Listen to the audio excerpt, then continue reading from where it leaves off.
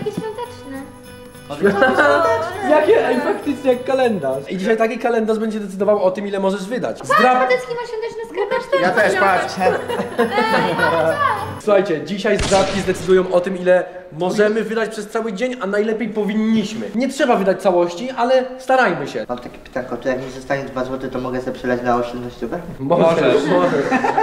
Każdy z nas będzie musiał wziąć sobie po 15... 13 karteczek tutaj stąd. Najgorzej jak ci wylosuje 13 złotówek. Weźcie sobie po 13. 13, ja mam. Teraz oprócz tego, że wzięliśmy po 13, musicie kliknąć w subskrypcję, więc subskrybujcie kanał, będziecie na bieżąco z każdym takim filmem, bo dziś będzie ciekawie. Niektórzy z nas będą mieli mało do wydania, niektórzy bardzo dużo. Jak zagospodarują te pieniądze, to się właśnie okaże na odcinku. I zostawiajcie też dużo łap w górę, będzie więcej takich filmów. Już zrobiliśmy, że tam chyba jakieś koło decyduje o tym, ile mamy wydać, a dzisiaj będą zdrapki, więc... Jakieś koło. No bo sobie zapomniałem, a tym bardziej będzie ciekawie, bo będziemy jeszcze zdrapywać. Okej, czy każdy ma 13? Ja tak. I teraz otwieramy i każdy bierze sobie później odpowiednią ilość zdrapek. Także ja mam 1, więc sobie biorę 1 i w ten sposób, nie? Ja piątka gdzie jest? I można tu wyrzucać. A gdzie jest piątka? No patrz, Michael. Płacz. Co masz? Masz komentarz? Dobra. Piątka, które to jest? Ja to dwójeczkę. Ej, raz podglądnąłem. 27. Pierwsza 3 dycha? Druga. Druga 3 dycha? Znaczy pierwsza 3 dycha, ale coś miałem 2. Dobra, ten mi się bardziej podoba, albo wezmę to. 27. I za chwilę, jak wszyscy już sobie wezmą odpowiednie zdrapki, powiemy wam, jaką każdy ma wartość swoich zdrapek, bo to też będzie decydowało o tym, ile on może wygrać tak naprawdę. Ja mam 2 dychy. O Jezu, kobita, to masz dobrze bardzo. Ej, mam same dwójki, mam. Tak jak w szkole, co? Ej, dobra, w tym momencie tak mi się przyparciło. Nie no. Powiem wam tak, jak dzisiaj żyję jak królewicz. Melanszumnie. Piąteczka. Ja tak samo. Nie odgapiaj. I teraz uwaga, ja już mam na przykład wszystkie swoje zdrapki, więc liczę ich łączną wartość. Ja mam 135 polskich złotych. No to Krzychu, ja mam troszkę gorzej. Ja mam 88 tylko. O Jezu! Ej, żadnej jedynki nie miałem. Ja też. Serio? Ja mam tak. 91. O, to podobnie do mnie, mam 88. Miałam 104, a miałam same jedynki praktycznie. Wow. 150? 8. Ja już 160 jeszcze nie skończyłam. 165. Ja mam 145. To ja mam najmniej? 173. Co? To ja mam najmniej ze wszystkich? 88. A Tyle co ja, Patec. Zobaczymy, kto lepiej wyda hajsik. Wiadomo, że ja. Nie no, ja do mecy. Ja się muszę raz policzyć, bo nie wiem, czy się nie klepnął. Ja i Patec mamy najmniej ze wszystkich, najwięcej ma Vera. Dobra, mam 2 złote już. I co? Skurczybyki? 4 ziko w jedynce. A mieliście kiedyś, że wygraliście coś i macie do tego mnożnik? Bo ja właśnie tak mam. Dwójkę, ale z mnożnikiem. To jest lepiej niż jakbyś wygrał 4. Nie, Czyli ile wygrywasz? to jest tak samo. 4. Powiem wam tak, na razie u mnie jest pucha. Doskonale mi idzie. 2 złote z 5 zdrapek. Jezu, naprawdę dalej nic nie wygrałem? Ja też nic zupełnie. No i co sąsiedzie? Sąsiedzie krzyku. Ja mam 4 złote, ja mam 4 złote. Kodeski, chcesz, żebym ci pomógł zdrapywać i wtedy dajesz mi połowę z wygranych? Poczekaj. Może nie. Przemyśl to jeszcze. Dobra. Ale wygrałem 15 zł. Chyba, że... Co? No, proszę za dwójkę. Tak coś mi to nie pasuje. Dalej nic naprawdę. O nie, Krzychu, serio? Strasznie mi cię żal. Cały dzień za darmo, Krzyku, tak zwany. Dycha! To już nie jest zabawne. Nie jest zabawne, jak masz pieniądze. Ej, a macie coś takiego, że jak się patrzycie na te zdrapki, to one tak wyglądają szatańsko? A ty, Werka, ile masz? 0. Serio? Ja mam jeden prawie. I już jestem przy tych najdroższych teraz i 0 na razie. Wykrakaliście mi i teraz znalazłam złoto i mam złoto tu, więc wygrywam chyba 10 zł, ale nie jestem pewna. Tak, no. No i co? Ja mam ostatnią, najdroższą, za 3 dyszki. Drapki się kończą, a pieniędzy nie widać. Tym razem. No nie, skończyłam. O nie, mam do wygrania... A ile masz? Złotówkę. Złotówkę! O, 20 kolejne. Ja już mam 40. Ja. Samoliaci. Jej, czy to jest ptak, czy nie? Pokaż. Znajdź dwie takie same Tak, kwoty i no. 100 i 100? No. 100 złotych! Stówę, ale tak. Jest, super. Jezu, jak ja cię kocham, kobita, dzisiaj chyba razem spędzamy dzień. Ostatnia pozycja na zdrapce jest wygrana. Pytanie tylko ile? Pieści. 3 dyszki. Uratowane. Ostatnia pozycja na zdrapce. Ostatnia zdrapka, ostatnia pozycja. Ja mam, moi drodzy, No nie. 39 zł. Ja mam Damy 15 radę, Vera. na razie. A chociaż 20 zł to już będzie żyć. No nie, no jestem zrozczarowany tym wszystkim, naprawdę. A ile Majku masz? No 15 zł gościu, ty mi pożyczył stówkę na życie? A ja przypomnę tylko, że Mike dzisiaj ma jakieś tam urodziny i musi prezent kupić, nie? Ej, właśnie ja też... Nie? No. To co ja mam zrobić? No to musisz wygrać do Spirytus, najtańszy alkohol. O nie, Wujas, ile masz? Chyba 9. Ej, w sumie mamy dyszkę. Nie, no panowie, ja nie wygrałem. 79. O, 2 zł więcej niż ja. Ej, no to coś tam kupisz, Patecki? Znaczy nie no, dla mnie to jest dzisiaj super dzień, super odcinek. Żyję jak kruk. Ważne, że się kochamy. Ej, ale Najważniejsza jest miłość, nie liczą się pieniądze. no teraz tak mówi, bo ma 1 zł, a Łuki ma 9. Ciekawe co by było, gdyby było inaczej, nie? Sorry Łuki. 9. Złotówka. Ja mam 39. 140. Ło, za bogato. Krzychu? 77. No ja mam, już wam mówię dokładnie, żeby... 4. Dalej. Nie, mam tu na tej zdrabce. Boże. Dobra, Patec? 79. Nice. Ja mam 70 równe. Okej. No i Mike ma 0. Ja mam chyba 15 zł z tego, co wcześniej wyliczyłem. No i zaczynamy, moi drodzy, w takim razie. Dzień za tyle, ile wygrałeś w drapkach. I jest ciekawie, bo na przykład jest strasznie, Bardzo ciekawe jest, strasznie duży rozrzut. 140 złotówka. Ja mam A można autem motor jak Nie, tam musisz jest zatankować sobie. motorkiem? Ja mam zatankowane. A można na przykład właśnie hulajnogę wziąć albo coś takiego? Można, prąd jest za darmo. A ja jest prąd za darmo, a benzyna nie? Nie. To zatankujemy, ja zatankuję za 20 zł. Ja też za dyszki. Dodatkowo przed odcinkiem ustaliliśmy zasadę z Wugaszkiem, że my mamy catering, ale z niego nie korzystamy na rzecz odcinka dzisiaj. Ej, dobra, dzisiaj mam za zadanie skończyć tutaj z pełnym brzuchem, mając więcej pieniędzy niż zaczynałem. No będę żebrał, zrobię biznes, zrobię interes. Nie no, żartuję. Pewnie kupię najtańszy alkohol i skończę. Jedziemy do sklepu. Ruszaj. Michael, to jest dla ciebie hulajnoga. No wziąłem ci hulajnogę, gościu. Nie, to jest dla ciebie hulajnoga, Michael. Jak mu ukradł, jak No, Michael! elo, czekaj, no, Patecki da radę. Michael, dawaj, że hulajnogę. Michael, dawaj, że hulajnogę, no. To możesz jechać ze mną na tej hulajnodze. Nie, nie udźwignie nas. Ej, wyglądamy teraz jak taka banda dobrych takich kulciąków z podstawówki, Peter. No właśnie, jakiś taki... Patrz, zobacz, uwaga! Ale Peter Uwaga! wygląda w ogóle najlepiej w tym Pa, no.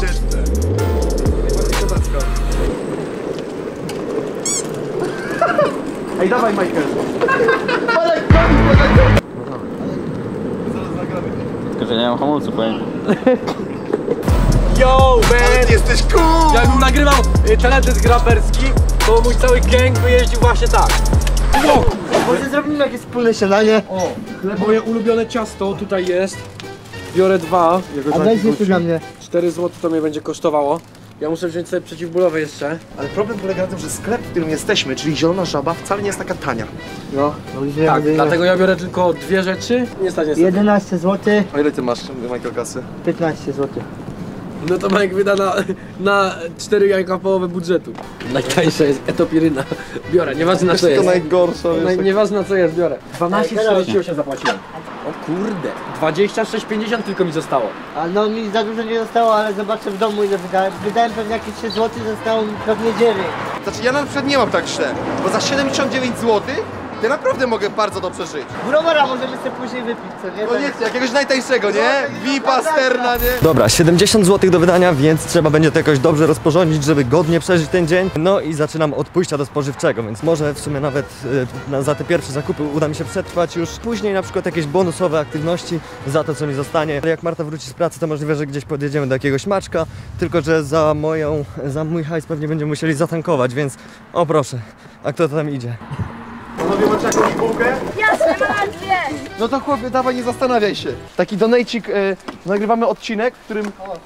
Ale dobra, to zrobimy tak, że jedną zjem, a drugą ty zjesz, dobra? Żeby mama była zadowolona. Nie skubałeś chłopaczka z pierwszego śniadania. Masz bułę? Tak. Ja, jaki go! Ale przecież ty masz Patecki dużo pieniędzy. Wiem, ale to nie znaczy, że mam... To jest walka, nie? To jest walka, właśnie chodzi o to, żeby przeżyć jak królewicz, żeby inni ci zazdrościli. Ej, patrz Peter. Darmowy chleb tostowy. Ej! Oddawaj mój chleb tostowy! Chcesz, to ci mogę sprzedać, załóżmy za 50 groszy. Nie, dobra, nie chcę być hamem. Mogę sobie jechać do Żabki kupić. 40 groszy za plasterek, ale po co ci jechać do Żabki? Masz tutaj na miejscu. Zielone smakuje najlepiej. Ale bym dostał sobie taką śniadanie w kodła, nie? Dobra, pierwsze 28 zł wydane i tak jak widzicie, kabanowski, energetyk i jakieś papierosy, ale to przez przypadek kupiłem, zdarza się. Gdzie kupiłeś śniadanko? W sklepie byliśmy. O wy. I moi koledzy mnie zaprosili na obiad właśnie. Jadę na spotkanie z Lechem i z Izakiem. I oni ci I stawiają? powiedzieli, że mi zamówią Ubera i stawiam obiad. Serio? No. A co w zamian musisz zrobić? A to poza kamerą. Ja mam dzisiaj do wykorzystania 140 zł, także przeciętnie więcej niż wydaję na co dzień, z tego względu, że mogę sobie spokojnie zjeść jakiś obiad, spokojnie mogę sobie iść kupić coś słodkiego. Też mam zamiar troszeczkę komuś pomóc, z tego względu, że na przykład Kasia leży w łóżku i ma tylko złotówkę. Pojadę do sklepu później i na przykład kupię jej jakąś herbatkę, albo jakąś cytrynkę, albo coś słodkiego. Miałam w planie widzieć się z moim bratem i też z moją przyjaciółką i to podtrzymuję i napisałam im już, że dzisiaj nagrywamy właśnie taki challenge, więc tak wydrapałam, że mam 140 zł, więc spokojnie mogę iść na obiad z moim bratem. Nawet nie wiem, czy mogę się malować, bo chyba wtedy te kosmetyki musiałabym kupić. Jak mam wybrać kosmetyki, czy mam wybrać coś do jedzenia, to zdecydowanie wybieram jedzenie. Dobra, jednak okazało się, że mój brat kończy uczelnię za 1,5 godziny, więc mam jeszcze trochę czasu, więc teraz pojadę do sklepu i od razu zatankuję auto. Mega mnie boli, to jest mój drugi dzień z aparatem i słuchajcie, no umieram z bólu. Także muszę wziąć przeciwbólową, bo naprawdę jest ciężko. No i szkoda, że musiałeś taką skromną sumę, a i tak wydać na środki przeciwbólowe, nie? No, drogie strasznie mi cię szkoda. Ale pomogą, to najważniejsze i będę je trzymał przy sobie, nikomu nie dam. Chyba, że ktoś chce, kosztowały 7 zł, to złotówka za jeden. A ja sobie jeszcze dokończę drugie śniadanko w takim razie. Dobra, muszę uważać.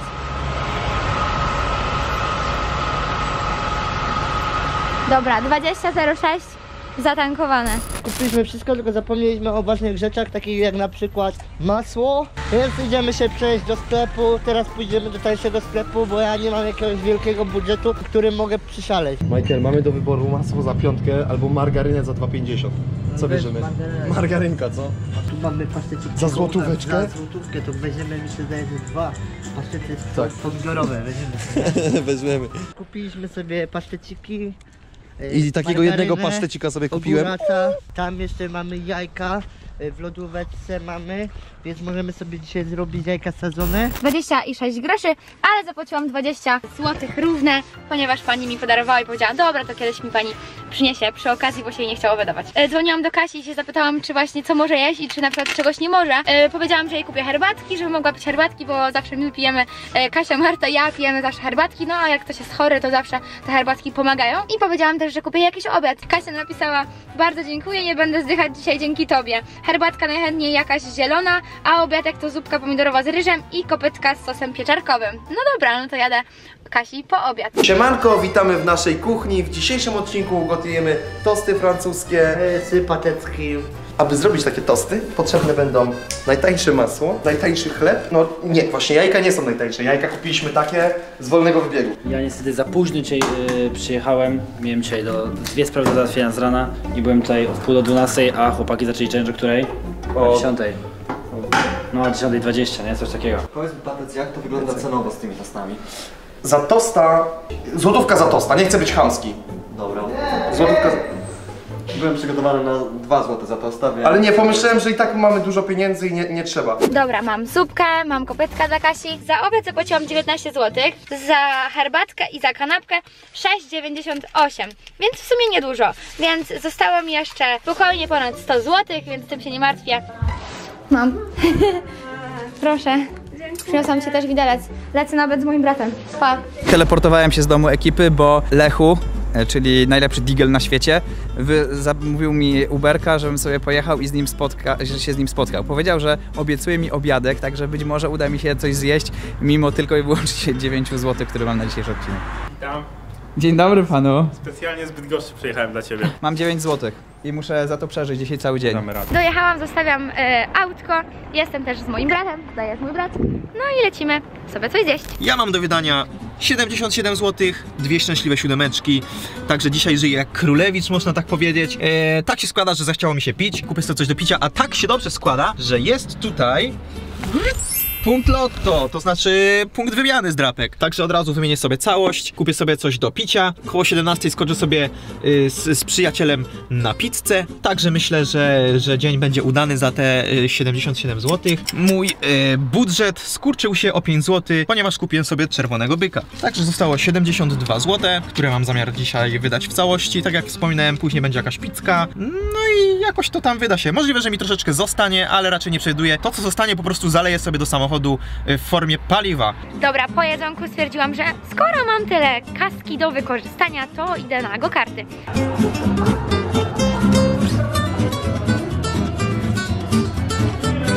No tutaj dostałem obiadek i niestety kosztował tyle pieniążków, że i Lechu i Izak już nie zamówili dla siebie. Ja mam Izak tylko 9 zł i muszę za cały dzień przeżyć za 9 zł. Mówił właśnie, tak? Dlatego z Leszkiem właśnie mówiliśmy, że wkręcimy cię, że my ci kupimy obiad, a potem powiemy, że jednak nie i będziesz musiał na zmywaku siedzieć właśnie. Taki był plan z Leszkiem. Zostajesz sprankowany przez gamerów. Ja się żadnej pracy nie boję, więc myślę, że na spokojnie mogę to zrobić, nie? Smacznego. Dzięki bardzo. Czekam właśnie na burgerki, wydałam 39 zł, więc to trochę obciążyło mój dzisiejszy budżet, ale mimo wszystko to jest warte. Najlepsze burgerki w Krakowie, zawsze to przychodziliśmy z Karolem. No i teraz dobrałam tutaj mojego brata. Lecimy. Co drogą rzecz wybrałeś? Nie miałem tyle. Nie byłem gotowy, myślałem, że wodę tylko weźmiesz. Lechu zaprosił mnie na obiad, ale nie zapłacił on, także dziękuję bardzo za... Nie, ale chciałem, no się rzucił od razu, no. Nie chciał. Wiedziałem, że nagra. No. Lechu wysypał wszystko z kieszeni i niestety nie siadło, także wbijajcie jego live'y na Facebooku, bo tam się nie przelewa. My właśnie idziemy na rynek, ponieważ taksówka nam się prawie rozpadła. A poza tym, co najważniejsze, właśnie Lechu poznał gościnność krakowską, czyli stałe korki. No ładne są koreczki. Cyr, proszę. O, dziękuję bardzo. Proszę bardzo. Michael, weź sobie talerzyk, albo nie, bo nie dosięgniesz. Karol, chcesz tościka na pocieszenie za złotówkę? Za ile sprzedajesz? No, dałem złotówkę, za złotówkę, no. Bo i tak nie ale nie wykorzystamy tego. A wolę, wiesz, się spieniężyć to, co mamy. Dobra, bo jak na razie robię wszystkim tosty i jeszcze nie zjadłem ani jednego. Nie podoba mi się w ogóle ten interes. Troszkę minęło czasu, my tutaj przygotowaliśmy naszego dostawczaka pod odcinek. Jest teraz 16 i w sumie to ja nie wydałem nic oprócz tego, co wydałem wcześniej. Młody, ty coś wydałeś jeszcze? No ja już wszystko wydałem praktycznie. Mikser, ty jak tam? Mi jeszcze zostało 38 zł chyba, ale zostałem 30 zł, bo idę do kina z Martą wieczorem. O, fajnie. Ja jestem strasznie głodny, wydaje mi się, że za niedługo bym zamówił sobie pizzę. Serio? Może tak, może nie. Może patec jakiś deal? Może nie. No weź! Nie, no nie. No standardowo jak zawsze. Zaszatałcik? Ja zostałem bardzo dobrze ugoszczony, właśnie byliśmy z Lechem się czegoś napić, no wiecie, ważne, żeby dużo pić w zimie, Dokładnie. żeby się nie odwodnić. Coś lepszego niż wodę mu zaoferowałem. Piszcie w komentarzach, czego nie mogłem napić z Lechem. Byliśmy właśnie na piwku i podobno będzie teraz opcja, abym też wspomógł jakoś Kasię, bo Kasia ma tylko złotóweczkę. Lechu tutaj się zobowiązał, że może się dorzucić coś do Kasi, także... Czy mogę się dorzucić, ale będzie musiała oddać, tak? Za dobrze i nie znam. Do końca dnia już nie będziemy mogli nic zjeść. Możesz poszaleć, ja stawiam. Tak? Tak. Możesz nawet 2 bułki. Dobra, wezmę 2. Dobra. Nie wiem, czy zjemy, ale wezmę... O Jezu, patrz co jest. Jest obwarzane, tylko nie wiem, czy jest z makiem. Nie ma. Nie, z makiem jest droższy, nie wiesz. Ej, ale musi być soczek jabłkowy do zestawu, co? No, Lechu. No dobra, no niech będzie już. Tak naprawdę to towarzystwo powinieneś więcej płacić. Lechu tutaj bardzo mi pomógł, także widzisz, Kasia, wyszedłem na łowy i nie wracam z niczym. Dokładnie tak, nie ma sensu. No ja sobie pojadłem, na szczęście tutaj wykorzystaliśmy Izaka, także Izak gorąco pozdrawiamy. Musimy częściej się spotykać i wychodzić. Lechu wcześniej postawił nam pyszne belgijskie piwko, ale ja na szczęście znalazłem lokal, w którym widzę, że mnie stać, bo mam 9 zł. To idealnie, żeby kupić 2 piwka. Ja miałem dzisiaj 9 zł. Zobaczcie na to. Gorzej, Lechu, jak mnie dzisiaj nie zawieziesz do domu. Nie, spokojnie. To będę musiał wrócić pieszo, nie? Odwieziemy, nie ma. Niestety nagrywki się przedłużyły i będę musiał zamówić taksówkę. Taksówka będzie mi kosztowała chyba połowę mojej pensji. Ja jeszcze mam do wydania jakieś 72 zł. Jestem bogaty, dobrze zarządzałem dzisiaj swoim budżetem. A nie chciałbyś mnie podwieźć na urodziny? Gdzie? Zaraz ci podam, ale gdzieś koło tam, no, bliżej kuty. Dobra, mogę cię podwieźć. Ale to najpierw jadę sobie zatankować samochód Dobra, zjem. i umyć samochód. Mój budżet jest na tyle duży, że mogę sobie pozwolić na takie przyjemności. Ja bym sobie coś zjadł, tylko właśnie nie mam transportu za bardzo. Mam 25 zł jeszcze. Właśnie ostatnia wieczerza. Moja Czym zrobiłem... ostatnio wieczorem? No bo w sumie zrobiłem sobie kolację i jadę zaraz na urodziny. I zmieściłem się w sumie w budżecie, bo zostało mi jakieś 3 zł chyba, niecałe, czy nawet ponad 3 zł. A jeszcze jeszcze czego mi brakuje, to dostać się na imprezę, ale wiem, że Krzywu ma dużo pieniędzy i poszedł do tankowy samochód.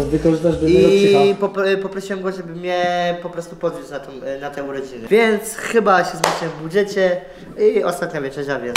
Będzie nakowany za 3,5 dyszki, żeby jeszcze starczyło na jakąś myjkę piąteczka. Także później zostanie jeszcze jakieś 3 dyszki, może to będzie na coś, jakąś szamkę do końca dnia pewnie.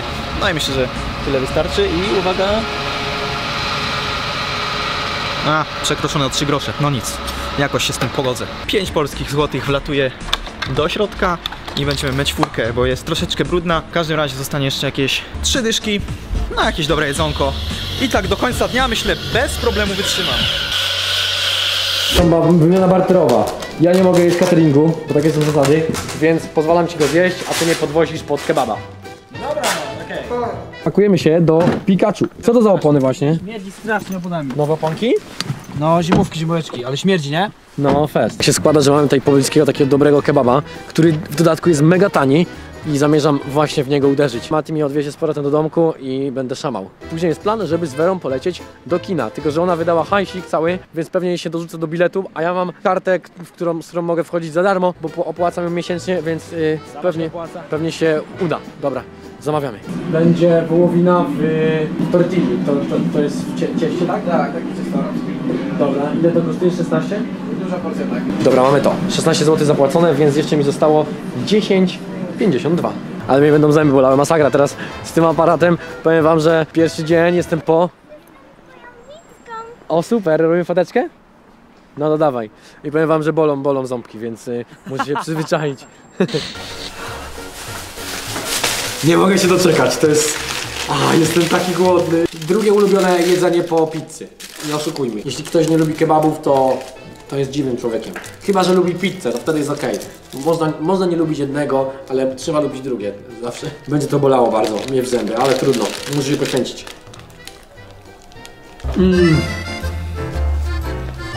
Ale boli. Generalnie słuchajcie, jest już po 18:30 i dopiero teraz zjadłem moje kabanosy. W sumie zostały mi jeszcze 2, zostawię je sobie na później. Zostało mi jeszcze jakieś około 40 zł. A jako, że 30 zł kosztuje bilet do kina i od 3 dni zbieramy się z Martą, żeby pójść sobie właśnie na taki jeden horror, no to właśnie tak chyba spożytkuję resztę mojej gotówki.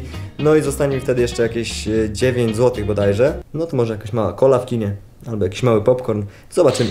Dobra, właśnie sobie jadę taksóweczką. Także kolejne tutaj 23 zł mi pokazuje, że będę musiał zapłacić. Niestety tak wyszło, chciałem autobusem. Jadę teraz na miasto, to nie wiem ile zejdzie, z 30 minut? Kurs był dłuższy, także wyjdzie więcej niż 23 zł. Obawiam się, że może być około 26-27, ale to i tak mi jak gdyby daje bardzo dużo jeszcze do wydania. Także teraz lecę na imprezkę. Będę się bawić, tak? Będę się bawić jak królewicz za moje pieniążki. Co tak stoisz, Marta? Ale wydam właśnie 30 zł na bilet do kina i wtedy zostanie mi 8,82 chyba, jeśli moje obliczenia mnie nie mylą. Ale chyba tak. Chodźmy, bo już film leci. Dobra. Dobra, wychodzę z go-kartów. Fajnie wydane pieniążki. Wydaje mi się, że taka rozrywka jest najlepsza, jaką się da wyobrazić, z tego względu, że adrenalinka jest niesamowita, można się pościgać, wyżyć trochę. No i jadę na spotkanie z moją przyjaciółką, na które byłam już umówiona jakieś 3 dni temu. I co jest śmieszne, kończy mi się hajs. Dzisiaj wydałam i w ogóle nie przewidziałam, że jeszcze kominiarki do tych go-kartów będą droższe. Więc wydałam w sumie na go-karty 55 zł. No a wcześniej jeszcze na obiad 40 i na kaśki jeszcze, więc już powoli mi się hajs kończy. Zostało mi chyba jeszcze około 10 zł do wykorzystania. Więc chyba muszę oznajmić mojej przyjaciółce zdzisce, że no musi mi teraz pożyczyć pieniążki. Właśnie dojechałam na miejsce, gdzie spotykam się z moją przyjaciółką i ona jeszcze nie wie, że mam dzisiaj taki challenge, w którym wydałam już wszystkie pieniądze możliwe. Zostało mi, szczerze mówiąc, wam 10 zł, ale Karol mi zaproponował, że pójdziemy do kina. Jest challenge, Karol dzisiaj nagrywa challenge, w którym mamy do wydania tylko pieniądze, w których zdrapiamy w zdrapkach. I teraz, słuchaj, zdrapałam 140 zł i jest to rekord rekordów najwięcej. Czyli tyle wydamy czyli teraz tyle masz do wydania, tak? No właśnie, nie wydałam. Już wszystko wydałam. I najgorsze jest to, że zostało mi 10 zł i muszę to wydać albo teraz, albo... Nie, spoko. Musisz mnie wspomóc. Dobrze, to wspomogę, nie ma problemu. Bo tak, to nie napija się grzańca, a poproszę wodę z kranu. Ale jest akcja, słuchajcie, ale jest akcja. Otóż Wera poszła do swojej przyjaciółki, gdzie napiła się winka i nie może wrócić autem. I ta jej przyjaciółka zamawia mi Ubera, który już właśnie chyba jest pod domem. I ja jadę do nich, wziąć Wery auto i przejechać się z nią do kina. Nie jest za łatwo, bo Dzisa też płaciła za kolację, co zapomniałam wam wspomnieć, ale Dzisa też płaciła za kolację, bo daliśmy pizzę i też napiłyśmy się winka. No i więc dzięki Dzisa. Nie ma problemu. Do usług. Teraz czekamy na chłopa, aż przyjedzie tutaj i lecimy do kina. Ten gentleman ucieka właśnie na urodziny. Ja uciekam na urodziny, a zostało mi dokładnie 5,35. Szkoda, żeby to się zmarnowało, więc swoje 5,35. Czekaj, dokładnie. Okej. Czyli mój budżet zwiększa się z 32 zł na 37 zł. Ile? 30 groszy? Zwiększa się o 5,35. Tak. Tobie, Krzychu, dziękuję za podwózkę. Niestety Krzychu mnie musiał podwieźć, bo mnie nie było stać na Uberka. Bo miałem za mało budżetu, więc Faktycznie, no. zapłaciłem mu za podwózkę, tak. Aktualizacja. Nie udało nam się wejść do kina, bo Weronika nie ma podbitej legitymacji szkolnej, czyli studenckiej i bilet był za drogi, więc nam nie starczy kasy. Próbowałem przekonać panią, przecież może pani nam sprzedać, no ona naprawdę studiuje, ale się nie udało. No więc uznaliśmy, nie, poddamy się, zrobimy sobie kino domowe, więc kupujemy teraz rzeczy i wilicami co do grosza. Co do grosza. I teraz tak, chipsy są za 3 zł, popcorny za 2, czyli mamy łącznie 6. Znaczy 3 popcorny, czyli 6 plus chipsy, czyli 9,50, bo one 3,50 kosztują. No to 3,28. Cola kosztuje 3,20, czyli mamy 13 zł. Tak, 7 ziko do wydania. Dobra, jesteśmy w domu, mamy cały prowiant, będziemy rozkładać sobie tutaj TV-ka, można by powiedzieć, właściwie to laptopa i żryć i oglądać. Wydaliśmy 18,50, a mieliśmy 20,50 plus 10, 2,06, czyli złotówka i 3 grosze została nam na głowę. Jest 22 i to jest nasz wynik, raczej już nic się w tej materii nie zmieni. No ale słuchajcie, mam jeszcze do wydania... Zapnij pasy! Zapnij pasy! Dobrze, już zapinam, Jezu. Generalnie mam do wydania jeszcze 9 zł, słuchajcie, ale ten film zaskoczył nas na tyle, że ja nie mam ochoty ich wydawać, naprawdę. Dobra, przyjaciele moi kochani, przedostatnia aktualizacja.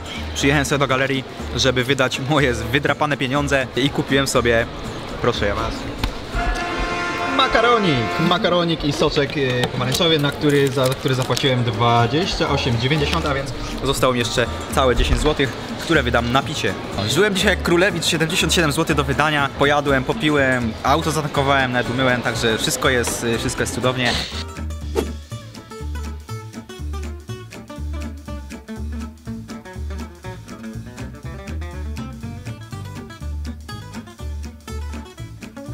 No ja już skończyłem posiedzenie. No dobrze, ile wydaliście? Kasia, ile wydałaś? Zupełnie nic. Czyli jesteś złotówka na plus. Nie ma 100% kasy. Chciałam coś kupić na internecie, ale wychodziło mi złoty 15, złoty 8. Wujaszek, ty? No ja wszystko. Dałem wszystko. A Kasia nie dała mi na sok do piwa, no i dlatego teraz została złotówką, a tak miałoby 0. Wera, ty ile wydałaś? Ile nam zostało? Bo nam tyle samo zostało. Ja wydałam 138 coś. Jaka zaspana? Przespała cały film Werka ogólnie, który oglądaliśmy teraz. Znaczy połowę. Jest tak nudny, że ja się nie dziwię. No Wera, bardzo dobrze zrobić. Ile zostało? Tam zostało złoty? Złoty coś. Złoty 3 czy 2 złote 3 grosze? Jakoś tak, złoty 3 albo 2 złote 3 grosze.